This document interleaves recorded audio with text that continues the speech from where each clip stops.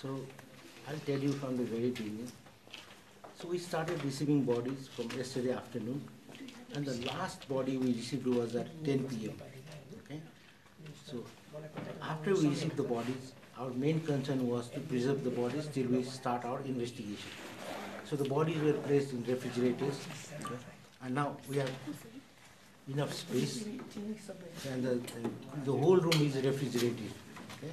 So the bodies were put there, and then from yesterday we started doing postmortem. Yesterday we could do about 3 or 4 postmortem, and so it was very late. So we stopped working at around 1:30 a.m. Okay? Yeah. And then we started work from today. So till now we have finished about 11 bodies. Okay? In the meantime, we are collecting their personal belongings. Okay? We are recording their personal belongings, and we are collecting antemortem data.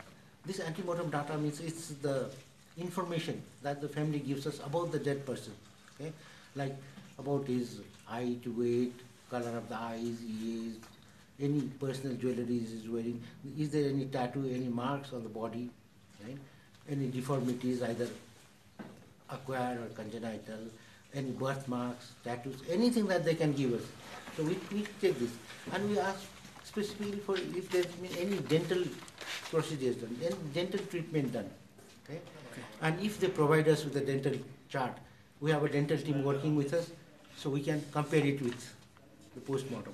So after we get this antemortem data, we are doing postmortem. So after we finish the postmortem, we'll compare our postmortem finding with the antemortem data, and we'll try to establish an identity. Right? If this does not work, then we'll go for fingerprints. If possible, we're collecting fingerprints. So far we have done 11 bodies, and out of which only 4 bodies from which we could get fingerprints. Right?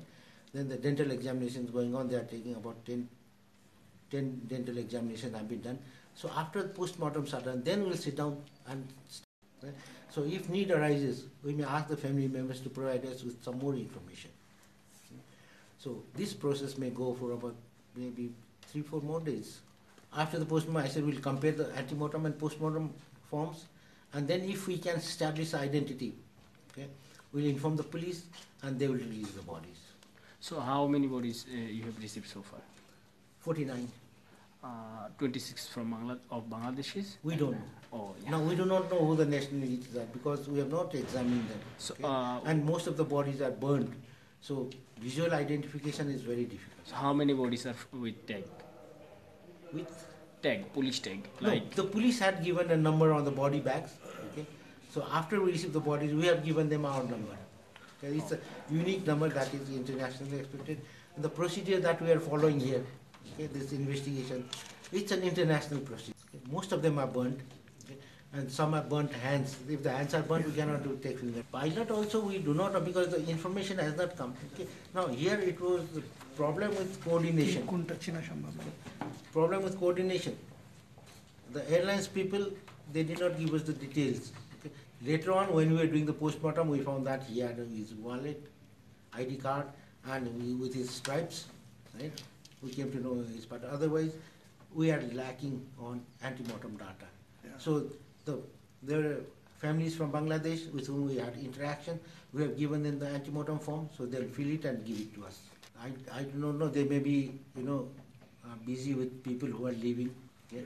Yes. And the bodies were here. The airlines people were not here. Okay. We did not have the flight manifesto, and we had to ask the police to get it. That was their duty when they knew disaster has happened. No, because it is the airline people who are the prime, people who are responsible. Okay.